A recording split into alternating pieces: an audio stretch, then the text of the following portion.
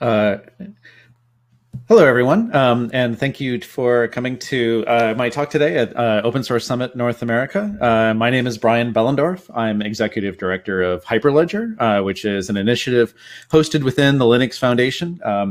Some of you may know more about Hyperledger. I'll do a little bit of kind of about our background, but I really wanted to spend today talking about the application of blockchain technology, really what we're doing at Hyperledger, to the field of digital identity.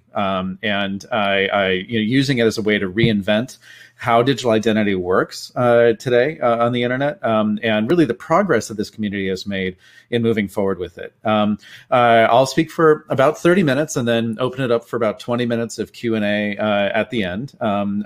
Feel free to start asking questions and dropping them into the Q&A box, and I will work through those when I get to the end. Also, we have an Ask the Expert session with Dave Huseby, who is the security maven at Hyperledger, starting immediately after the end of this talk, so at 1:15 p.m. Central Time, and that's in the Ask the Expert B channel over on Slack. So between this talk and your conversation with Dave, hopefully a lot of your questions will be answered, but this is a really rich space, and I'm really excited to be talking with you about this today. So just a bit of a brief backgrounder on Hyperledger. We are an open source project, again, hosted at the Linux Foundation. We're a global consortium that's been running for about 4 years now, building underlying technologies for distributed ledgers to support use cases in finance, in supply chains, in all sorts of interesting applications, and in particular in digital technology.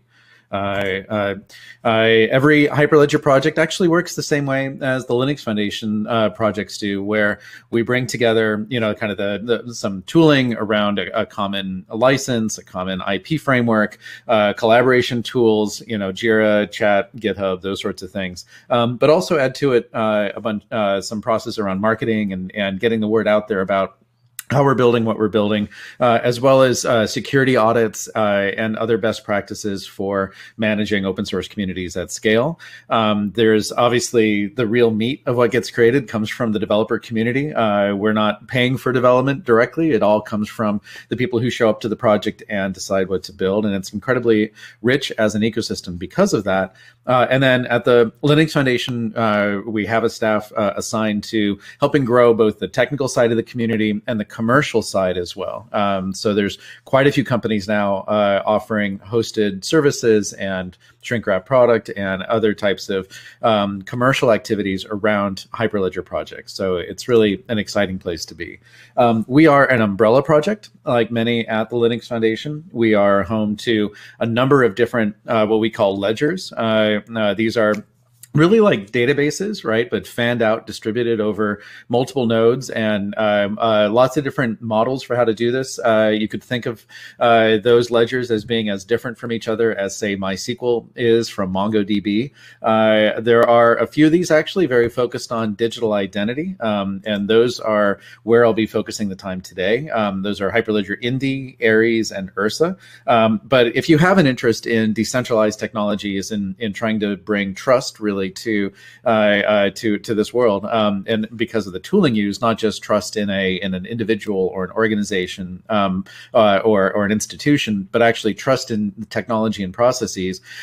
These are technologies you really want to get to understand and learn about. So feel free to check them out at hyperledger.org. But let me start a bit with backing up and trying to talk just abstractly about what is identity. And I mean, that term is such a loaded term, especially in 2020. And I don't mean to define this in a rigorously philosophical way. I'd really like to try to define it in a manner that is applicable to the digital world that we're in today. But first, let's just try to understand how identity works in most cases in the physical world. And when I'm thinking of identity, I'm thinking of things that you do as the holder of identity documents to prove things about yourself, right? You're not defined by your driver's license or social security number, but those documents, your driver's license and the social security card and your diploma and other credentials, they form an essential part of who you are and what you can do in this world, right? We have, I think, an interest in making sure that the digital world kind of brings along some of the advantages of identity as it works in the physical world, but also trying to do better than that and deal with perhaps some complications that arise from that in the real world.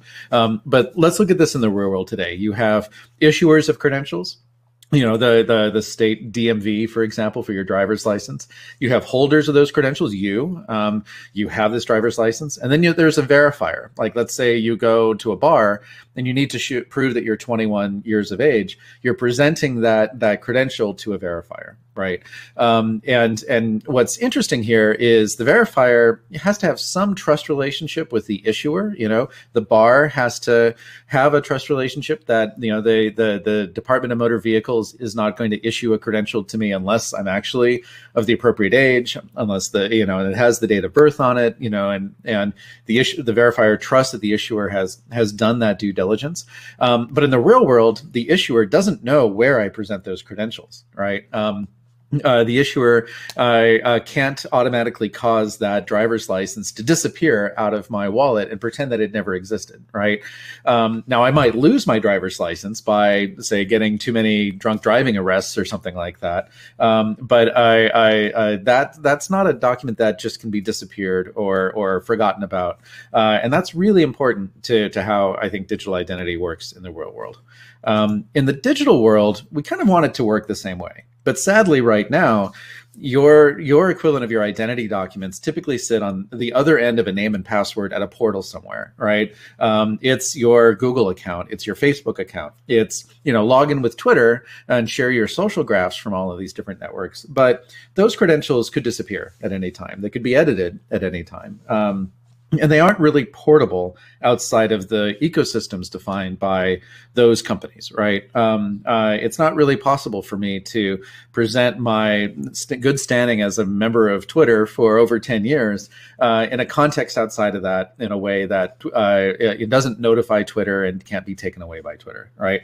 And that knowingness that issuers today have in the digital identity world is actually a big problem from a privacy and surveillance point of view.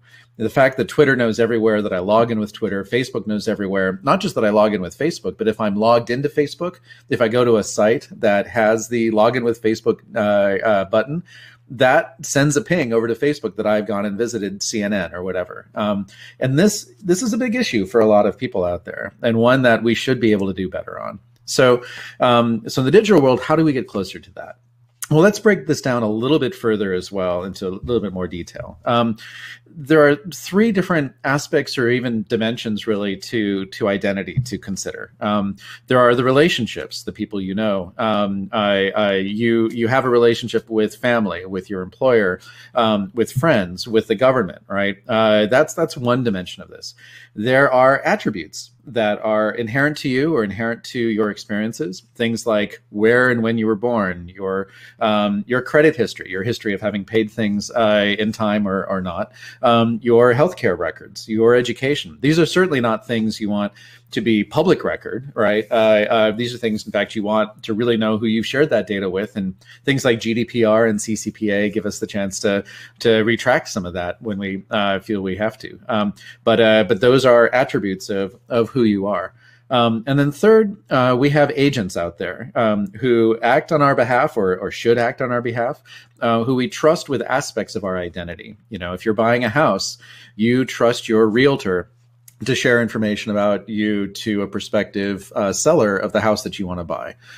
Your lawyer acts as an agent for you. And then technologically speaking, even your cloud services or your iPhone app act as an agent for you in many of these engagements around identity in the digital world for sure, and increasingly in the physical world. Think about when, I don't know if any of you have stored your flight boarding pass in your Apple Wallet, but you're starting to cross over between the digital and the real when you do that. And then finally, I not to overstate the case that you are your data. You're much more than your data, I promise. But there are things inherent to you that that are intrinsic, right? Things like, things like the knowledge you have about who knows what about me, about representation, who represents me, and also finally this sense of data leakage, who can share what about me. All these are ways of understanding these three dimensions. Apologize for the noise in the background. So these three stages of as things have evolved digitally, we've really seen three stages of digital identity. The first two of which are very much centralized. One where you have an account, as I mentioned, with a central organization, and there are standards that have been built off of federating that or trying to federate that, and have worked reasonably well for the scalability, at least of institutional trust. So things like the TLS standards in HTTP, which have really done a lot to help us build a secure internet, really. Going forward from that, there are architectures for federating that even further and using third parties. And you've seen standards like SAML and OpenID Connect and OAuth 2, which is how we got to the login with Facebook, login with Twitter through an IDP, some sort of identity provider, to a third party organization. And again, architecturally, the challenge with that solution is just how much that puts power in the hands of the IDPs to not only issue or revoke those credentials, but also know everywhere that you've been using those credentials. So the third concept is one where really there is a direct connection between you and the party that you're trying to prove things to, or perhaps get issued credentials from, and where underneath that is a common distributed ledger, a blockchain, a shared database of any sort, that is neutral, that is independent of the two of you, and that can serve as a backbone, much the same way that the internet serves as a backbone for communications that at this point we simply can take for granted. Again, kind of the actors in this soap opera are issuers, credential holders, and verifiers. And you could really take anybody who's active out there in this ecosystem and define them as these parties. They might even be simultaneously. Somebody could be a credential holder and a verifier, right?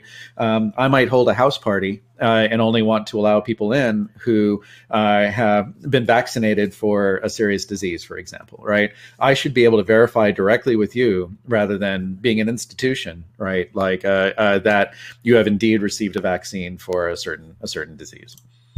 And so in this identity ecosystem that we're trying to build, we take that very simplified model and extend it one step further to talk about basically these actions and standards in between these different parties. Issuers both issue a credential to the credential holder, but then they also register a proof of that claim and their own integrity and provenance to this common registry, to a blockchain registry, distributed ledger, shared database, that sort of thing. The credential holder, then, when they present that claim to the verifier, it's basically a cryptographically signed document. And they can verify that that ownership came from the credential holder using standard public key cryptography.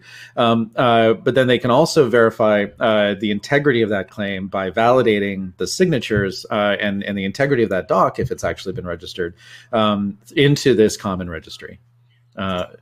And that's wildly simplified. There's a lot more cryptographically that lies underneath these concepts.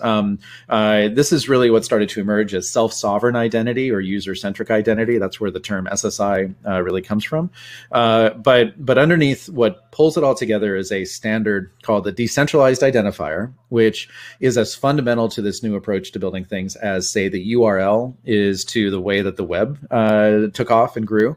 And then really also fundamentally common is having a common place where these DIDs exist and are expressed, which is a public blockchain or other decentralized network. And I should add here that in between the issuer and credential holder, you can use zero-knowledge proofs to help support the idea of selective disclosure between the parties, so that, for example, a driver's license, think about all the biographic data that you have on that driver's license. It's got your birth date, it's got your weight, your eye color, it's got your photo.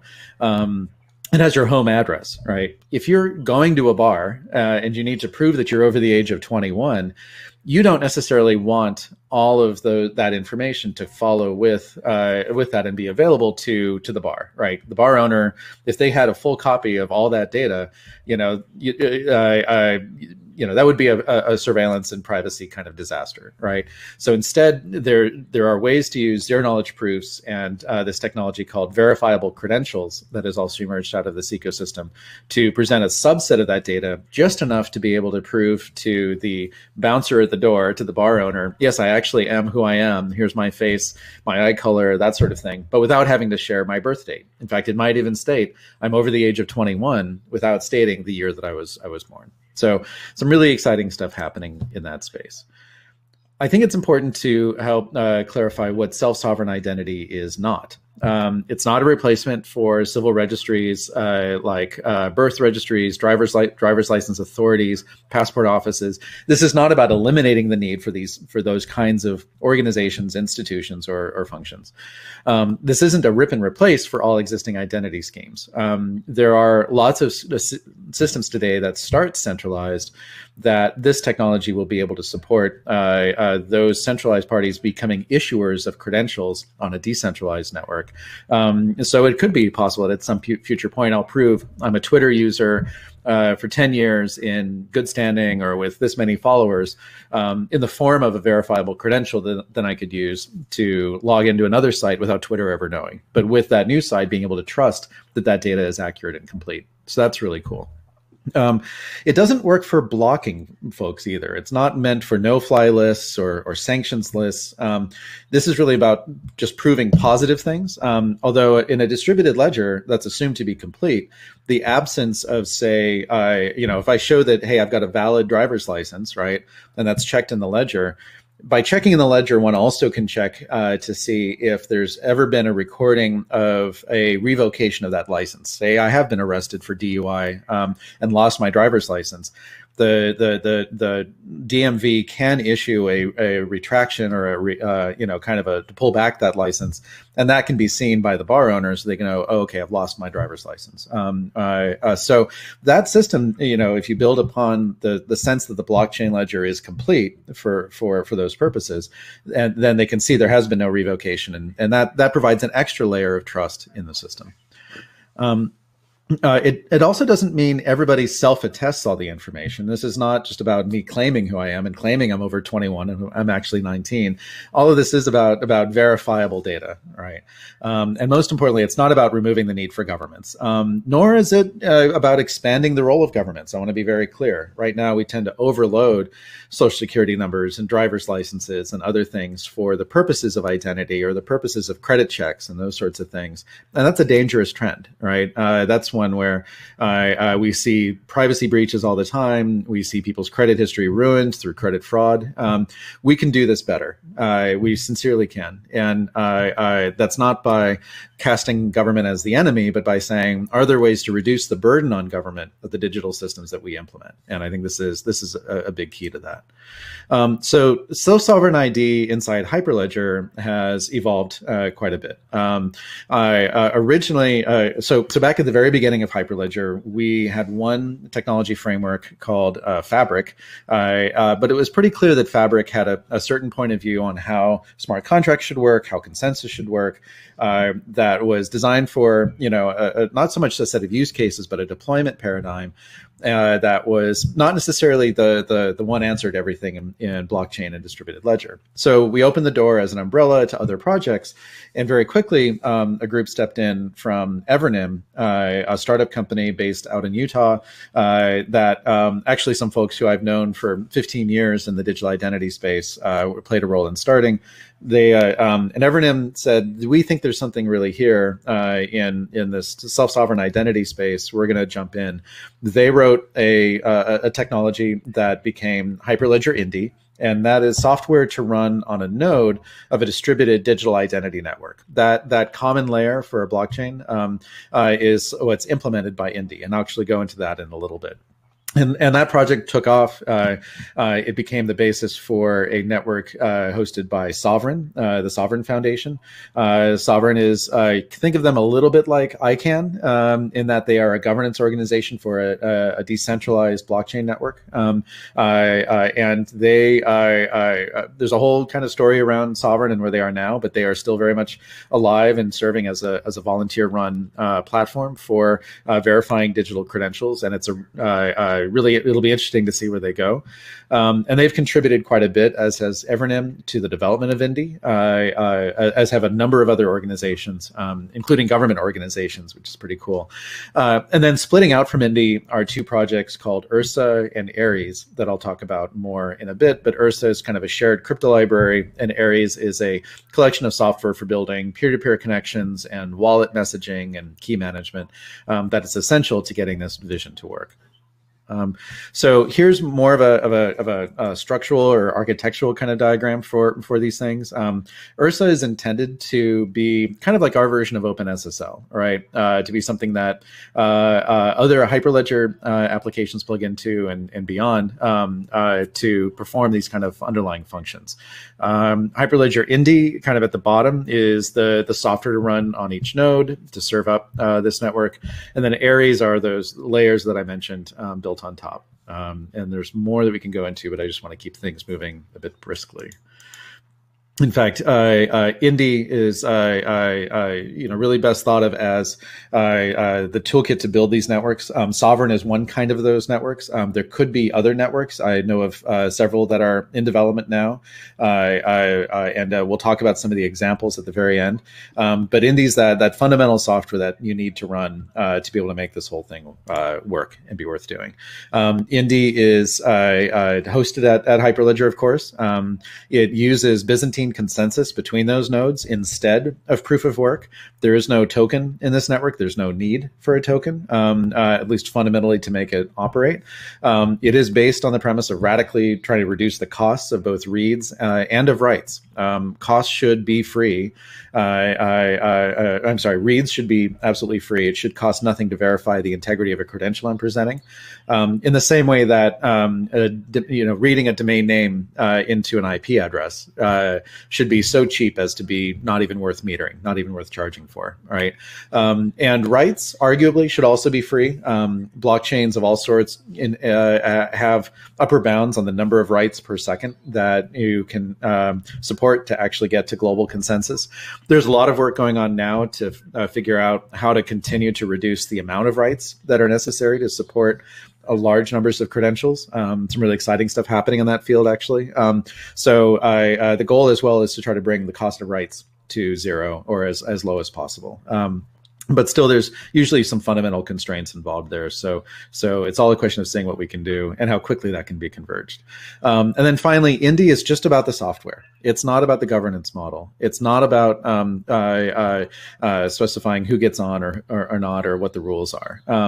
Again, that's kind of the thing you want to leave to an organization like an ICANN to decide independently for their cohort, for their network of identity providers. In fact, there is one of the follow-ups in the Ask the Experts conversation. I'll post a link there to something called the Trust Over IP Foundation, which is really working to build those kinds of governance organizations that will use Hyperledger Indy and Aries and other platforms to go and build the complete kind of identity ecosystem out there.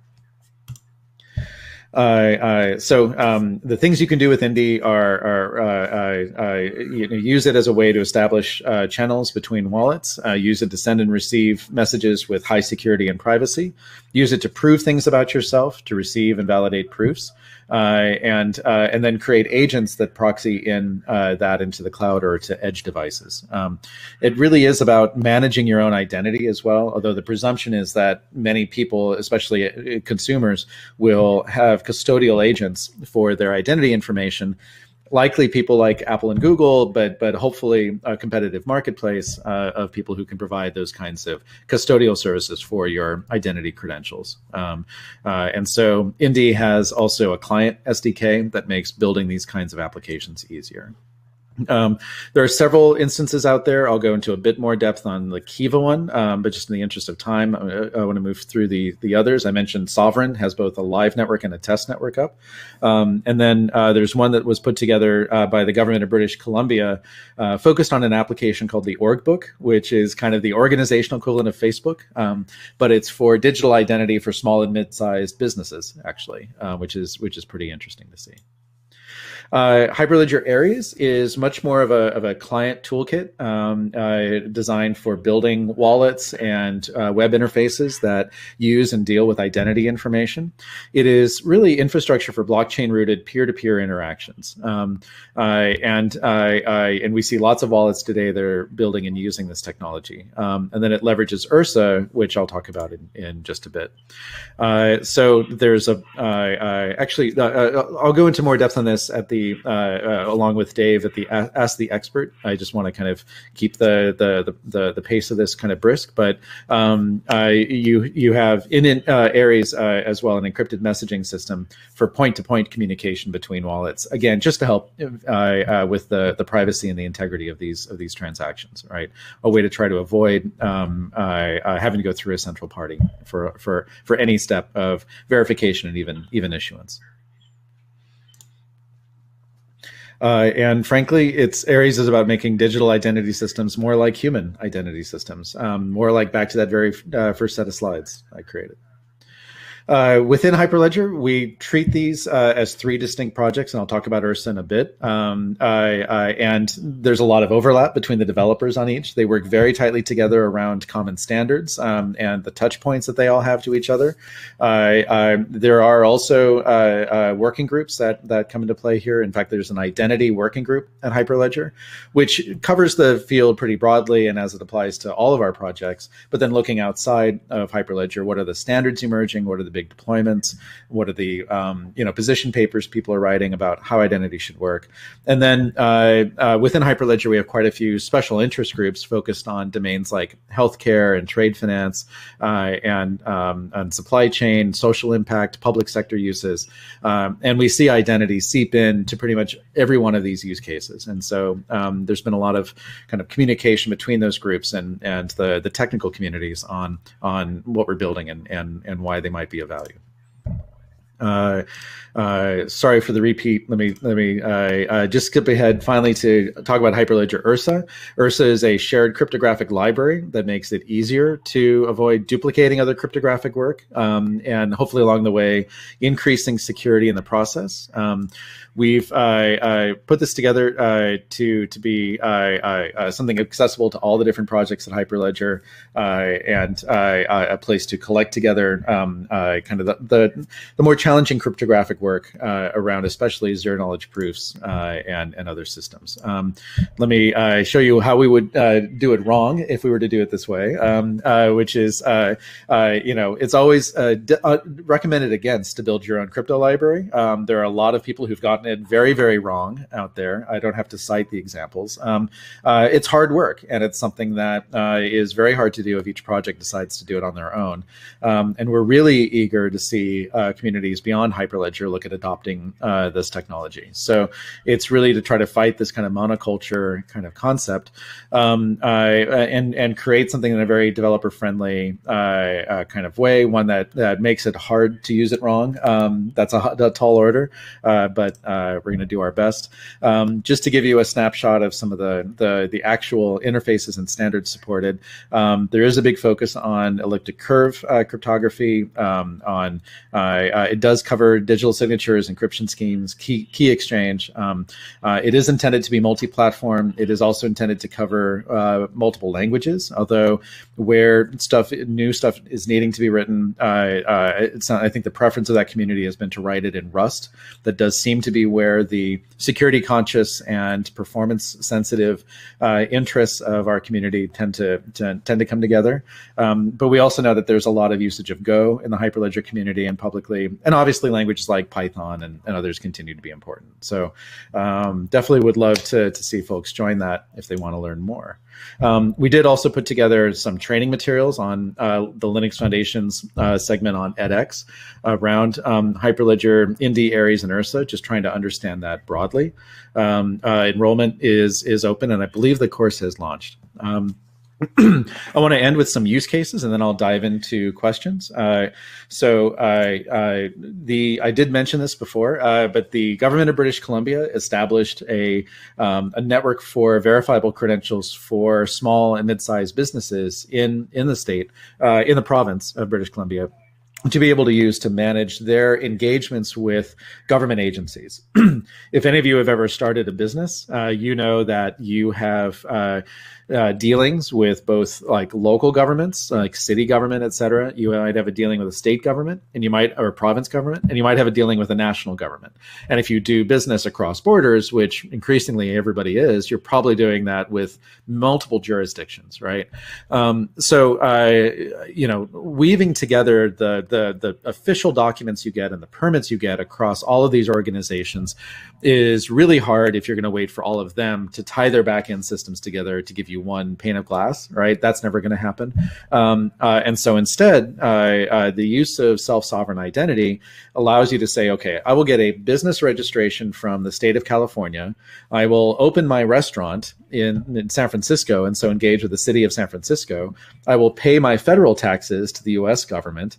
I will get a right to serve alcohol from the county of San Francisco. I will get, allows me to serve as the pivot point for all of these engagements and use my business credential issued by the state when I'm applying for, the ability to open a restaurant. The city authorities need to verify the integrity of those state issued credentials, right? So in the far off future, all of this becomes me serving as that pivot point for proof of identity and everybody verifying the integrity of these documents very cheaply and quickly, right? That's the vision that this group inside the government of British Columbia have been pursuing. And to make things easier, they introduced a degree of centralization, which the long-term goal is to kind of tease that apart as well. But it's something called the org book, which is this network of verifiable data around these different organizations using these underlying technologies, Indy and verifiable credentials and DIDs, to be able to make the exchange of that information easier, to cut down on fraud from counterfeit IDs, to make bureaucratic processes much, much quicker, right? To get away from using the fax machine or notaries or other services that today we overly depend upon because we don't know how to trust digital data, right? So this is a big deal. And this is growing quickly and getting a lot of accolades and recognition from other governments who are starting to go, well, maybe we should reform how we deal with digital identity in a similar way. Another example of this is a group called Kiva. Kiva is a for-profit company that was one of the first to really pioneer this concept of microloans, especially international and consumer-driven microloans. Find a woman's owned textile factory in Indonesia who is trying to raise $500, and so I can put $50 in and convince 9 friends to put $50 more in, and we can help them buy the new machine that they need for their factory, right? So Kiva now operates in many, many countries, and they found as they've expanded that they needed to help those countries improve their own ability to manage risk and manage credit bureaus and credit histories so that people who actually do pay their loans back on time are able to get better terms for the next loan that they take out and the next loan they take out. Otherwise, lending rates to account for people who don't pay back because there's no penalty for defaulting, loan rates are like 30%, which is just like too high to pay for most startup companies, most businesses to have access to capital. So they're doing a project with the government of Sierra Leone to implement a digital identity system for Sierra Leone that is based on self-sovereign ID, that is based on these technologies we've talked about, a mix of Hyperledger, Indy, and actually a bit of Fabric as well, to go and implement for not just credentials for all citizens that could be used for any purpose, financial or healthcare related, education related, those sorts of things, but specifically to use it to implement a privacy first credit bureau system, one that doesn't work the way it does in the States, where 3 agencies know everything about the payments you make on time, but instead where your history is something you own and you can decide to share with a lender or somebody you're applying to for a loan on a very selective basis, but in a way that allows them to make sure that that record is truthful and that it's complete. I haven't decided to just remove the items that were embarrassing to me, the times I didn't pay my bills on time, right? So that's a really interesting development, and Kiva is really stepping forward here, but they're working with several agencies of the United Nations, along with obviously the Sierra Leone government, to implement this. And that approach actually has also received certification from ID 2020, which is an organization certifying digital identity projects as being respectful of civil rights and liberties. So some really exciting stuff. There's some other projects out there, something called ID Chain coming out of BYU that is getting some traction in the academic world around using these systems to track academic credentials, not just your diploma, but your progress against all sorts of different academic targets. Think of it as your record, but within your control in terms of who that gets shared with, in terms of being able to verify the integrity of credentials presented to you if you are hiring, for example, and try to move to just a more privacy first kind of point of view with that. And then finally, I'll mention CU Ledger, which is an attempt to somewhat provide the same kind of credit bureau reform in the United States that has been seen by that the Kiva project is attempting in Sierra Leone. And CU Ledger is a project of a credit bureau collaborative, credit union collaboratives. Credit unions are kind of the more beneficent and community-minded alternatives to many of the standard banks that you see out there. And so it makes sense that they're very focused on working together, but also working on behalf and the interests of their customers and giving them some special powers they might not have had before. So that's all super exciting, and 1 hour or 40 minutes or however much you have is way too short to go into the kind of depth that this requires to answer everyone's questions. But I'm going to take an attempt to answer some for the next 10 minutes, and then I'll jump over to Slack and join Dave Hughesby, who might already even be there on the Ask the Experts B channel to answer your questions. But I see one question here from Ivan Perez, who asks, are governments willing to move to this technology as issuers, especially with zero knowledge enabled? It's a really good question. Governments are used to having a role where they are omniscient about what happens, right, in the digital systems that they deploy. Some governments are better about this than others. I want to be sensitive and diplomatic here. So, there's some governments who, or some countries, let me put it this way, because it's also about the citizens in those countries. Some citizens and governments who are happy with their governments knowing a lot about them out of a sense of safety that provides, or a sense that sharing that information is better for harmony or social cohesion, and others who don't trust their governments at all, and for good reason, right? And this approach doesn't dictate one thing or another. It allows people to share information with whoever they'd like to. It allows, obviously, governments, when they issue credentials or annotate that with additional information, they always can keep that information. What was important, though, was to come up with an architecture that we believe that started from the premise that the issuer of my credentials shouldn't have control over where and how I use those credentials afterward. And control meaning they shouldn't be able to take that away, pretend it never existed. They may be able to issue an update that says that credential that we issued is no longer valid because that diploma that I earned turned out was fraudulent. Turns out I paid off my last couple professors and didn't really earn it, right? So that's you have to be able to support that. But then, if I'm presenting my diploma to somebody, they can see both the diploma and the retraction. And that's more data, that's better data than if the diploma just disappeared because the academic institution went away or the website went down or they forgot about me, right? So governments are starting to warm up to this. And governments for the last 10 years have been deploying identity systems that are starting out as centralized.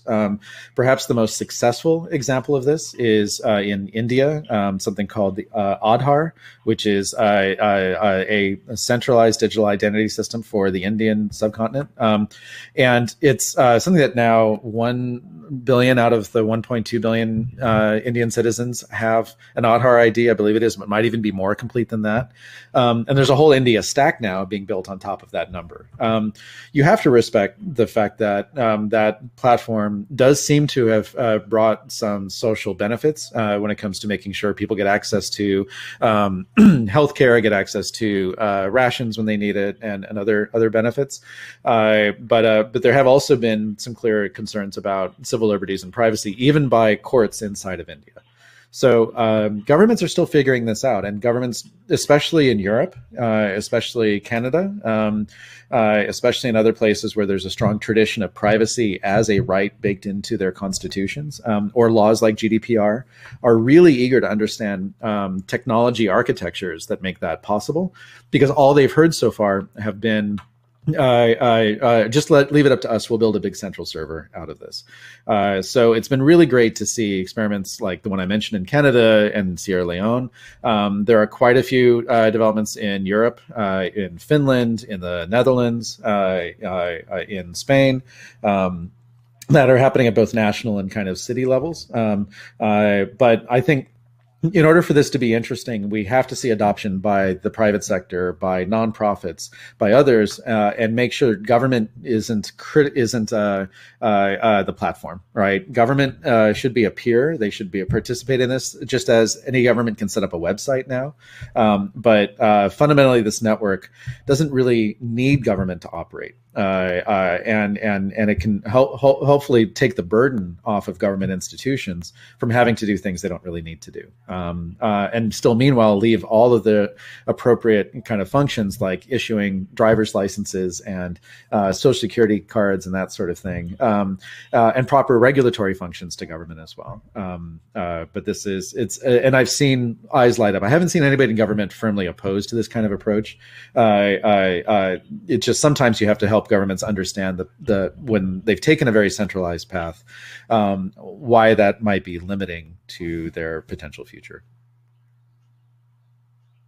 Sorry, I went on for about 15 minutes on one question, but it's obviously one of my favorite questions into this, and it does motivate a lot of why we're involved. And it's really super want to emphasize government can be a partner in this, and it gives them some real advantages over a centralized approach.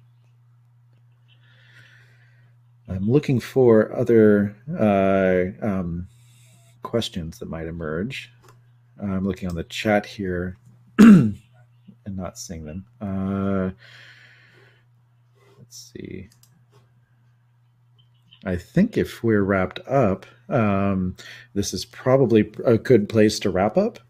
So as I mentioned, Dave Hughesby and I will be on Slack on the Ask the Experts Channel B, and I'll jump over there to look at it. Other than that, thank you for coming to the talk, and I look forward to engaging all of you on this as time allows. Thank you.